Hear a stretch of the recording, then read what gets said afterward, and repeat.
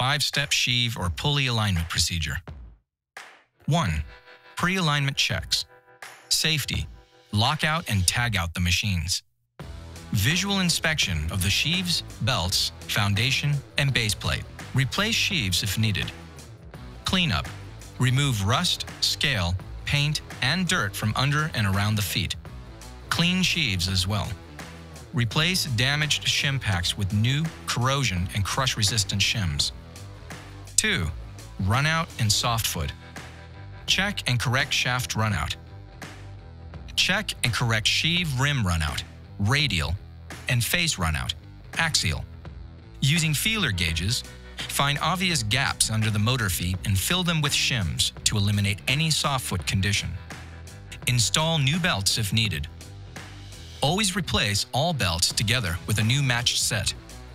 Torque bolts to specifications. 3. Laser alignment. Set up laser alignment system and measure misalignment. Correct twist misalignment by shimming the motor feet. Correct angular misalignment by moving the machine horizontally. Correct offset misalignment by moving the machine axially. 4. Belt tensioning.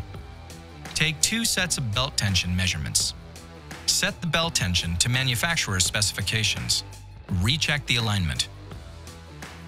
Run machines for 2 hours to allow belts to stretch and seat themselves.